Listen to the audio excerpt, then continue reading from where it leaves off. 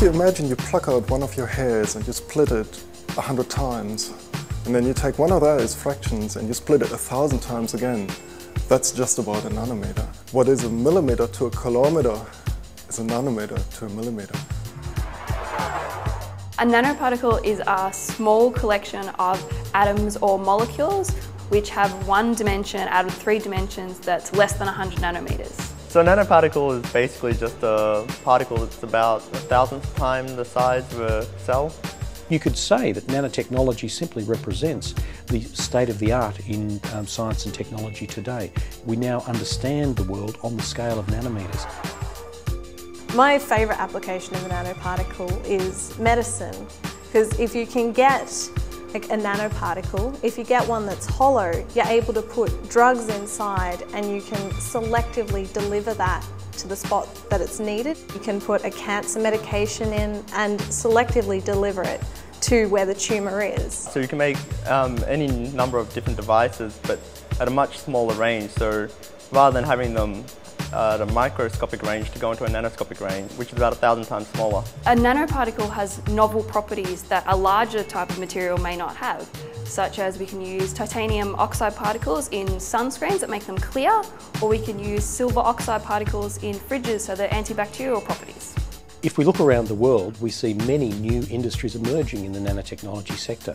In Australia, we see very successful businesses producing nanoparticulate materials for medical and diagnostic and human cosmetic applications.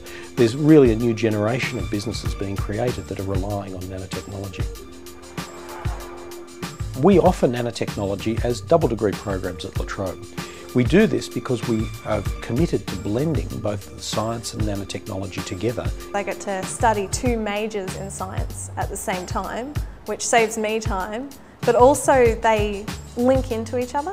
So something you learn in chemistry can really help you with your physics degree and vice versa. The nanotechnology program at La Trobe offers innovative programs, excellent laboratory resources, a cutting-edge approach, opportunities for international experiences and a personal approach from the academic staff.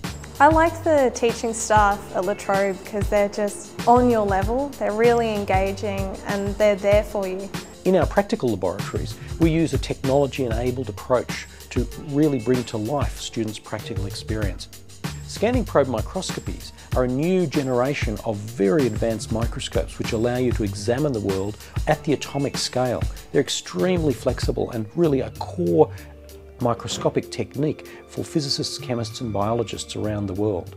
Students get hands-on experience with this next generation technology. You just get an atomically sharp tip and you rust it over a surface, and it measures the electrons that jump from the surface to the tip. And from that you can get an idea of the topography, so the height trace of the sample. I really like the campus. It's really beautiful and open and there's lots of trees and nature around, and I really love the people here. All of our students get together every fortnight to hear a leading speaker in the field. The person could be from government, could be from industry, and they're bringing the student body the most up-to-date knowledge in the field that we can present to them. Our graduates have a very broad range of experience. In fact, they graduate with 3 majors. They're highly employable and have worked in a range of different industry sectors in Australia and indeed overseas. I want to go into research. That's what I'm really excited and passionate about, whether that's at La Trobe or overseas or at a company. Nanotechnology incorporates so many of the science majors. You're still qualified for any other job that anyone else coming out with a science degree is. It's so interesting and it's so new and exciting, and that there's still things here to be discovered which I might be able to do.